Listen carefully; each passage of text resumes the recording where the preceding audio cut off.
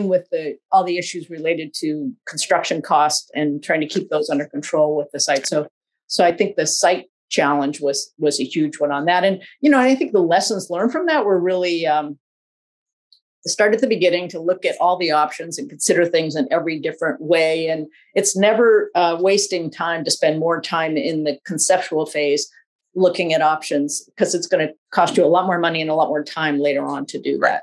Right.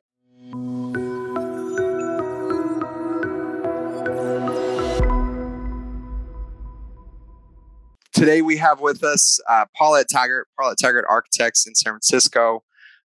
She's taken the time to sit down with us today. Paulett, thank you so much for joining us. Really appreciate it. Sure. Glad to be here. Awesome. Do you mind if we just jump right in? And can you just tell us a little bit about yourself and your background? Sure. I grew up on the East Coast, just outside of Boston, in the suburbs. And in high school, my family moved overseas to Den Haag, The Hague in the Netherlands. And that, it was great as a teenager to move to a small city that was sort of, architecturally interesting and kind of well-defined. And I think it definitely impacted me getting into architecture because, as you at the foundation are probably aware, since you're doing so much of what you're doing is trying to get, high school age folks interested in architecture.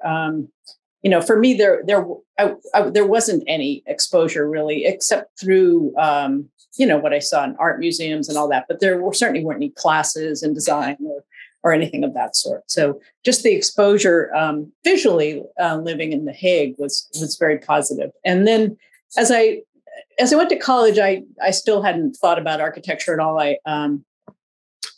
I actually was interested in art and sculpture and math, and that kind of led me into architecture. But Gotcha.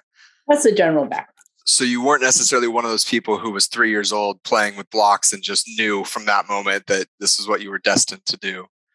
Yeah, I think that's more atypical for women because they aren't so encouraged to do that. That is true. Early on, although I certainly had my share of what would have been called Legos at the time, but Legos hadn't been invented yet. Right. And that was one of my favorite toys. So there were various things that kind of led me there, but not so directly. It was kind of indirect. I started in a liberal arts college and finally ended up going to undergraduate school out west, out of University of Oregon, which is what got me to the West Coast. But always thinking I'd move back to the East Coast, I went back to graduate school at Harvard. And then once I was there, decided it was kind of conservative architecturally and maybe a little sexist, and I was like back to the West Coast. So. Gotcha. Here I am. I gotcha. I was just talking to a gentleman that did his MBA at Harvard, and he was from the West Coast, went out there to go to graduate school. And he said, this wasn't architecture, obviously it's business, but he said it was just a very interesting way of schooling, right? It's just, there was very little feedback in the program. It was like you had like half your grade was participation, half your grade was the final, and you didn't know if either of them were good or bad until they were given to you, right? So it was just like it was very different for me. It was kind of a tough learning environment. It's different because it's the main class is a studio environment, right? And one good thing about Harvard actually is it had some great other academic courses in terms of history and real estate, things that were very supportive of filling out my education. So, gotcha. Yeah, that's interesting. It's a little off topic, but I was wondering, since you own your firm and you do some hiring, does it matter to you like at all where somebody went to school? Like, do you kind of have in your head, you're like, oh, well, if they did that program, I at least know the professor there, so I know they were taught this specific thing, or, it's gross generalization, but students that come out of this school think a specific way? Or is it literally individual based and, I need to know that you went and studied, but it doesn't really matter? There are a few schools, like, for instance, VPI Virginia, Polytech in Blacksburg, Virginia, that still emphasizes a strong hand tradition of sketching and all that, in addition to all the computer work. And I really value that. So I always particularly notice students from there, although we don't see that many of them. So the school can make a difference. I mean, it's generally the individual, but the particular school, especially in a few cases, can make a real difference. Yeah. Gotcha. That's always something I want to know. And for our students, right, as they're looking to go on to undergrad somewhere, right? We have our schools here on the West Coast in the Bay Area. UC Berkeley is always going to be on that list. Cal Poly down in SLO is always going to be on that list. The couple programs in San Francisco. But I think this is something that students are thinking about a lot. And it does make me happy to hear you say that it is very individual based, right? It is not the end all be all of the school that you went to that's going to dictate your career and your ascending. Right. Yeah, that's certainly true. What would you say would be one of the favorite parts about your job as an architect? We do a lot of community facilities and affordable housing, and the reason I do that kind of work is because I feel like I can bring good design to a lot more people. This happened sort of back when I completed my first single family house. I was doing a lot of single family residential and some commercial work, because that's kind of what came when I started my office. And after I finished this first house, which involved a lot of weekend work because one of the partners lived in Arizona and they were kind of a commuting couple, I was just like, it was exhausting. It was like, 2 or 3 years of that. And not that I didn't work on Saturday anyway, but having meetings Saturday was different. Right. Working Saturday. Saturday's a catch-up day. Yeah, and kind of time to think design a little bit. And, right.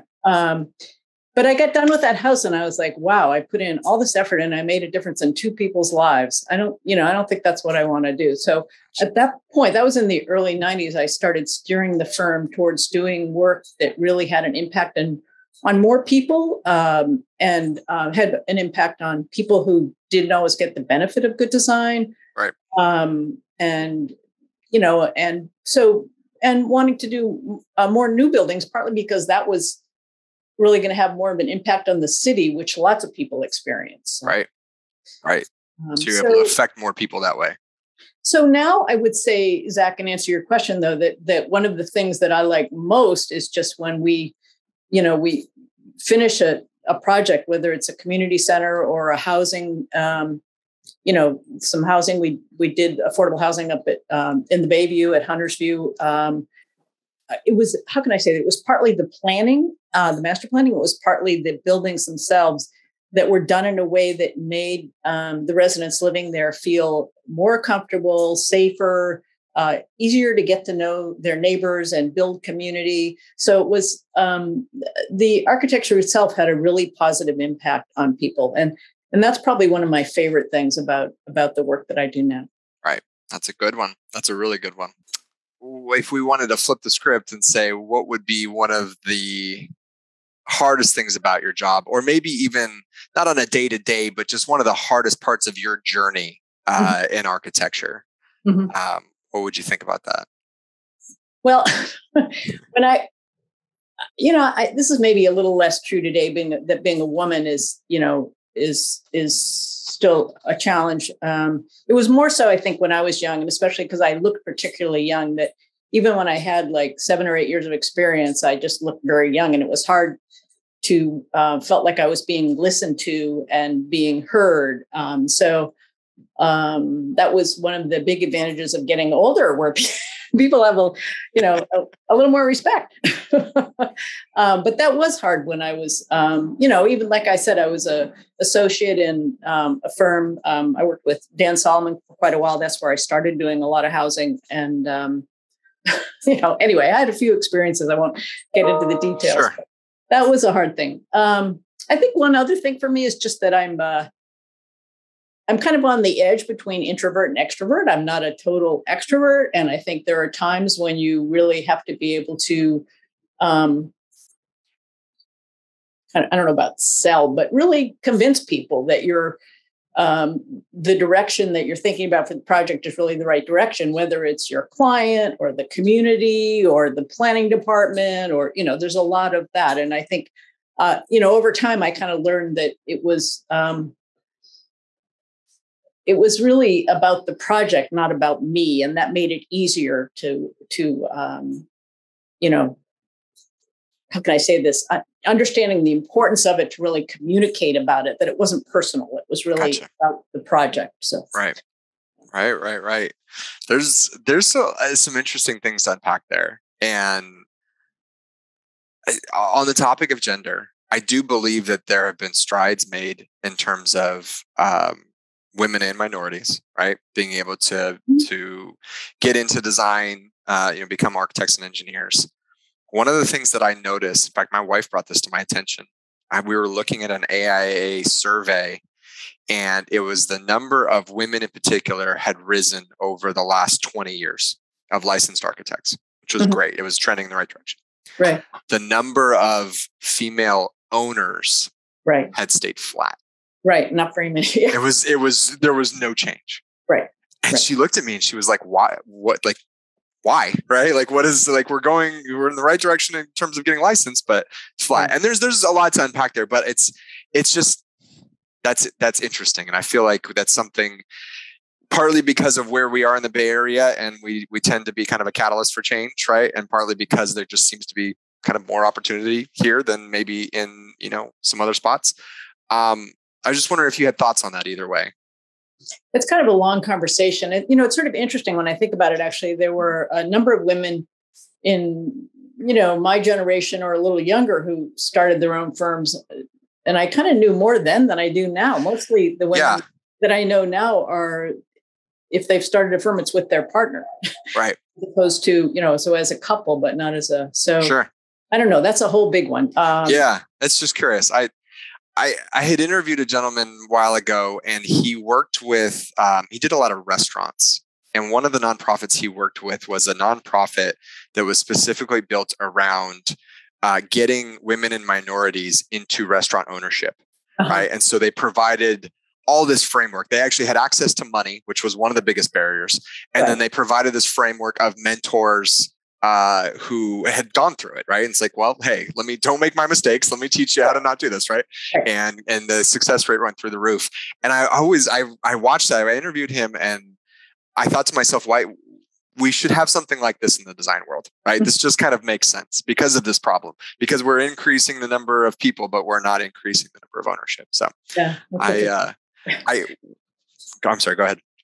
Oh, I was just going to say, I think it does maybe partly relate to the whole thing we're going through now in terms of childcare and all that. I don't have kids myself, and it was almost I don't know if a specific choice, but I did feel like it was hard to have my firm and have kids at the same time. Sure. So that, and I just think the way that our country does not support children and childcare is a big issue for a lot of professions, especially ours, which can be a real grind. Right. And I think I told you off camera, we just had a baby with my wife, and I had our first in April, and she's not back to work yet. And luckily we can make that work financially. But that's not the norm. And there are some very big question marks around, like, what are we going to do when she goes back? Right. How much is that going to cost? Oh my God. Right. It's like, somebody's entire paycheck pretty much, so it is a whole deeper conversation. I'm just curious because that, obviously you have done it, right? You have built something, and there just aren't a whole lot of women-owned firms, completely women-owned firms, right? Still, right? Yeah. Kind of to that tune, can you tell us a little bit about the process behind opening up your own practice and what kind of led to that? So it was a little bit of serendipity, I'll have to admit. I think I always thought I would eventually have my own practice, but I got back here from graduate school. I went back to graduate school after working for about 8 years. So it was, a while later. I was teaching and all that then as well. But I was working in a firm in the East Bay, and they had a lot of work in the Middle East, and they, so they had started, we were all on like 80% time for like 6 months or something. And so I actually had signed a contract for a project with a client I known through some previous clients at one of the firms I'd worked for, actually. And I signed the contract with them on Friday for a pretty significant renovation. And on Tuesday, we got laid off. So I was kind of like, wow.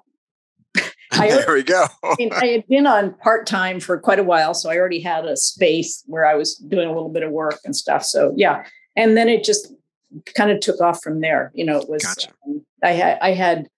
I'd been in the Bay Area for a while, so I had a lot of connections through my previous work. And, I just started getting a lot of smaller work to begin with, residential and commercial, really from those same clients that just mostly just came through word of mouth. So. Gotcha. And then it just snowballed from there?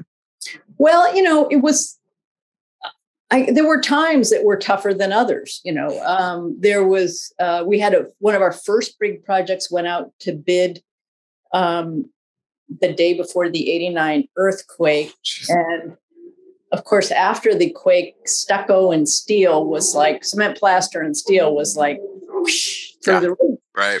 So that just killed it. Right. And a few years later, that was when I really decided to make the shift to a different kind of work. That took a lot of effort, because the work that I do now, the community work, is a lot of it is public work. And so it takes a different process to get the work. And the affordable housing is, there were a certain set of architects that were just kind of doing it over and over. So I kind of had to work my way into that slowly. So I have to say it took quite a while to really, and doing a lot of kind of smaller, grittier projects to get to the point where I was really doing the work that I wanted to do. Gotcha. I can't really say it was all that easy at the beginning. Sure. But getting where I wanted to be to the work I wanted to be doing wasn't. Gotcha. On that topic of projects, is there a specific project that stands out in your mind? Either something you're proud of, and you've talked a little bit about the community-based projects, but something where you just learned an incredibly valuable lesson? There were a number of them, actually, in different kinds of ways, I guess. There was one project we did, it's called La Cocina.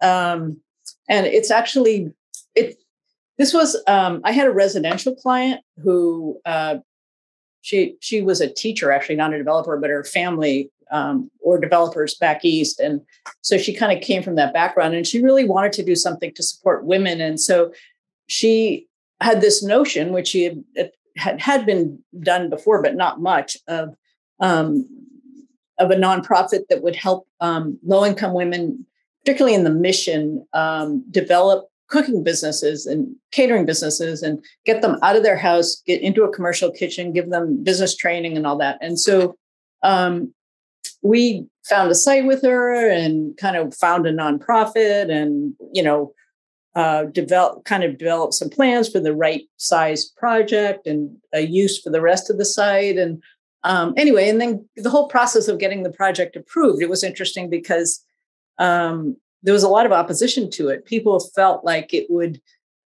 some people who had especially recently bought in the mission were feeling, especially some Hispanic people were feeling like, we got in here, it's like, we don't want to see it turned into a lower income community, so there was sort of that kind of NIMBYism. Gotcha. I have to say. And it took a lot of patience of meeting with people again and again, and in groups and as individuals and all that. And, we finally won over almost everybody and got the approvals, and it all moved forward. And it's been kind of an amazing success story. They spawned like 30 restaurants, I think. And, That's it's awesome. just a huge thing. So yeah. So that was sort of working with the community challenge. There are other sites, like the one project that really, we were very proud of, that really started us in the right direction of what we wanted to do, was the first 2 blocks of housing that we did out at Hunters View and the Bayview, which was part of the Hope SF program, and was, taking this old public housing site and reimagining it to have 3 times the density and be more of a mixed use. Public housing is all it's not only affordable, but it's the lowest level of affordable, where it's like, I think the maximum income is like 20% of area median income or something. Whereas most of the affordable housing we do goes up to 80%, and Right. some we call more workforce actually goes to 120%, which is still almost impossible to find around here if it's not, supported in some way. Right. So that project was really interesting and challenging in a lot of ways, but in one way in particular, it was an incredibly hilly site. And so thinking about what was the appropriate way to think about the project for the particular blocks we were working on, which were really steep, like over, 50 feet of grade change over this small block, actually. Wow. Huge. And then dealing with all the issues related to construction costs and trying to keep those under control with the site. So I think the site challenge was a huge one on that. And, I think the lessons learned from that were really start at the beginning to look at all the options and consider things in every different way. And it's never wasting time to spend more time in the conceptual phase looking at options, because it's going to cost you a lot more money and a lot more time later on to do that. Right. Awesome. That's challenging. I remember going out to Hunters Point a few times before there was a fair amount of things built out there, and that was definitely an area that needed some benefit. Yeah, and Hunters Point itself is kind of flatter, but Hunters View is actually particular. Well, just the difference is it's really a pretty steep. The whole thing is pretty steep hillsides. Right. Yeah. That's crazy. But it's the same area. Right. Around leadership, who are some of the leaders in architecture that you admire or that have inspired you in some way? And that can be as a business owner and developer, or as just purely a designer. It's sort of interesting because back when I was in school, I think I was really inspired by Louis Kahn. Do you know who he is? I don't. Yeah, so he was a kind of classical modern architect, I'd have to say, that designed buildings really thinking about, he used to say, like, ask the brick what it wants to be, his projects were a lot about structure and light. Okay. And the light part has, of course, really stuck with me.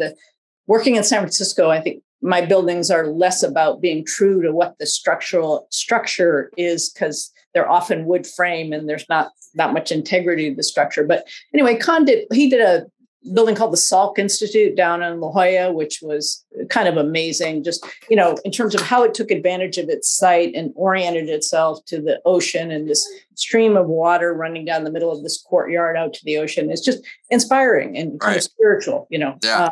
Which even though the work I'm doing is not quite that, I think we always try to get an aspect of that, that into it. And that's why I think another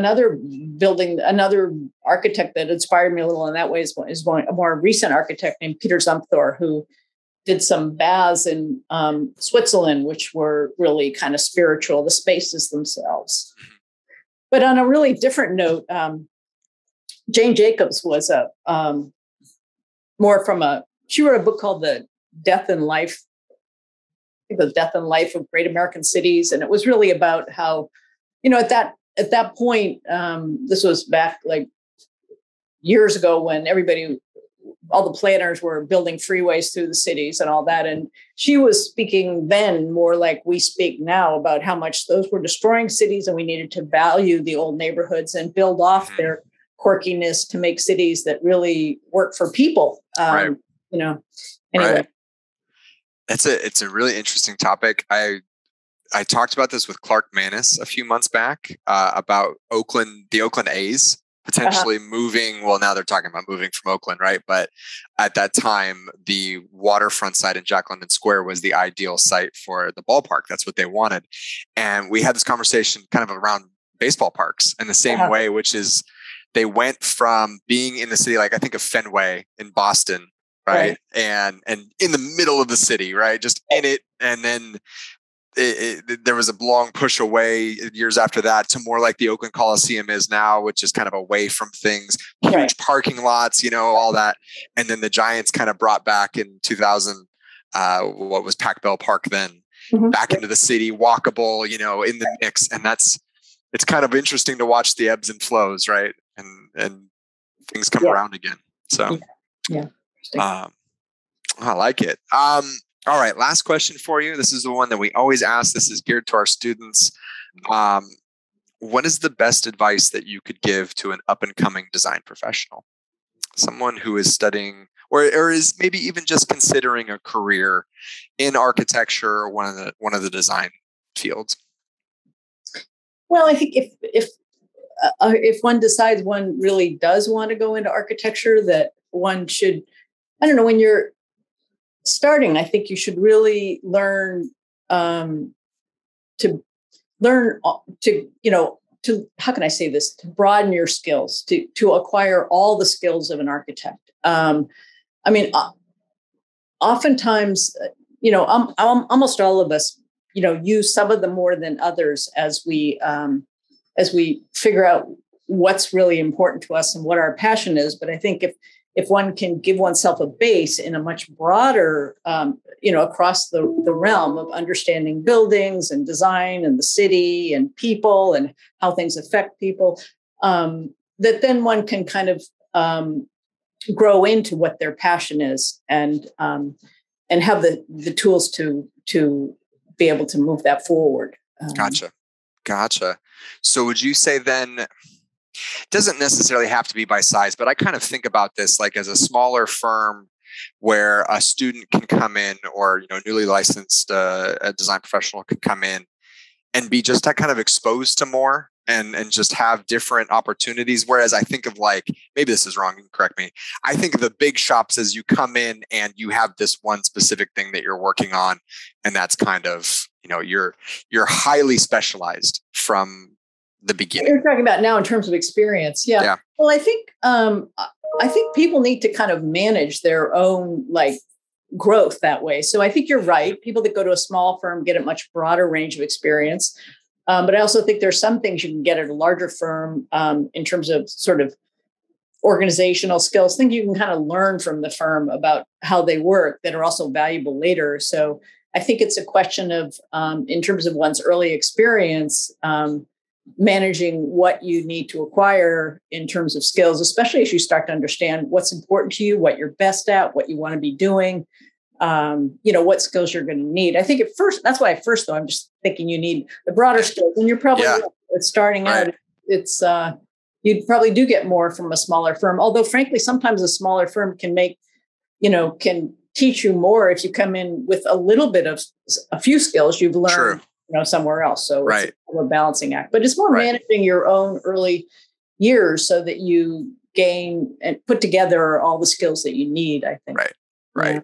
Yeah. I love that. And that acquisition of skills, right? Understanding that skills are tangible things and that that's more valuable in the beginning than money. Not that we're doing, free work or things like that. I mean, there's time and a place for that, but we're not talking about like unpaid internships or things, but the acquisition of skills, right? Building that pyramid base wide so that it can come up tall. Support you well, right? Right. Support you well, because I hear this a lot. This architecture it's an endeavor, right? It's a journey. It's a mission. It's not, we live in tech, and sometimes people start a tech firm with the sole purpose of building it up to sell it 3 or 5 years later, right? It's a quick hitting, it's a, boom, you're done, and then you retire or you go on to the next one, whatever, right? I think of architecture the exact opposite of that, right? It's a long game, and the whole idea is to keep building skills so that you can keep playing, right? Yeah. So absolutely. I love it. Awesome, Paulette. This was absolutely wonderful. Thank you for sitting down with us today. Genuinely appreciate your time.